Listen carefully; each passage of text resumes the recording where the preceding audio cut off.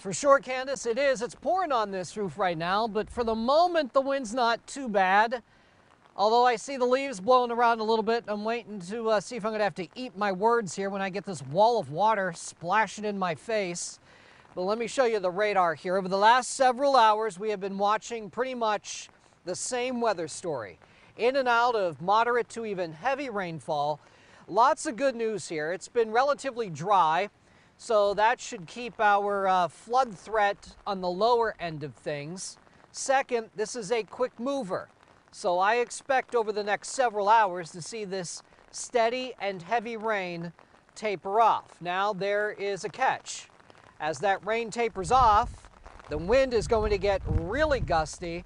So by tomorrow morning, it's downright windy and, anything that may be loose, especially, your garbage cans or something like that, if it's garbage day tomorrow, may end up down the block.